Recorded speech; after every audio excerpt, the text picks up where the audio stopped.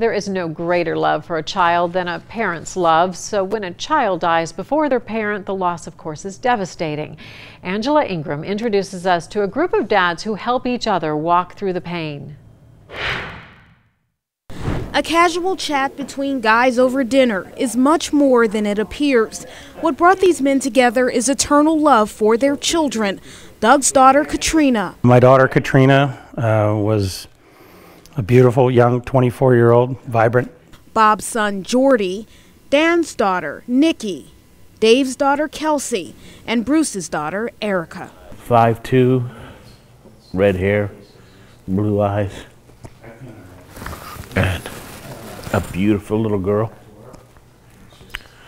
If you ask me at any age what was my success in life, she was it.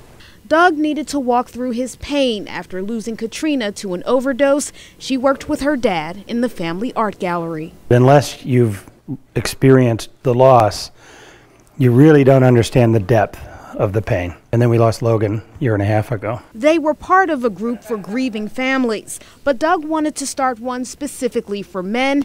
It was clear to him that they were grieving differently. The guys in particular just kind of sat back and supported their wives, the mothers, but didn't say a whole lot. And I noticed that the guys had a tendency to hold their feelings pretty close. Some come to talk about their feelings, others for the company and bonding. And they all have a message for parents. Don't take for granted the time you have with your child. You know, this is something that you don't get over. You know, you don't really get past it. You just learn how to live with it. In Indian Hill, Angela Ingram, Local 12 News. Support is so important to have. And always learning to live with it. It never goes away. No, Just no. unimaginable.